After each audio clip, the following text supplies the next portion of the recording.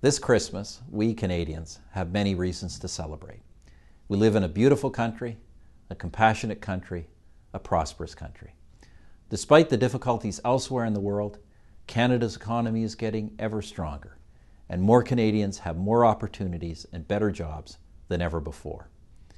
Importantly, around the world, our country is also known for doing what is good and right, and for protecting the vulnerable, promoting peace, and defending the freedom of all people. Amid all the festivities, please say a prayer of thanks for the brave men and women in uniform who serve this Christmas in harm's way, especially those fighting the terrorists of the so-called Islamic State. In our abundance and in the spirit of Christmas, I'd also ask you to show kindness to the less fortunate.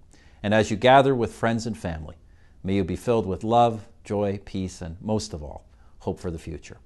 On behalf of the Government of Canada and from my family to yours, Merry Christmas, Happy Hanukkah, and season's greetings.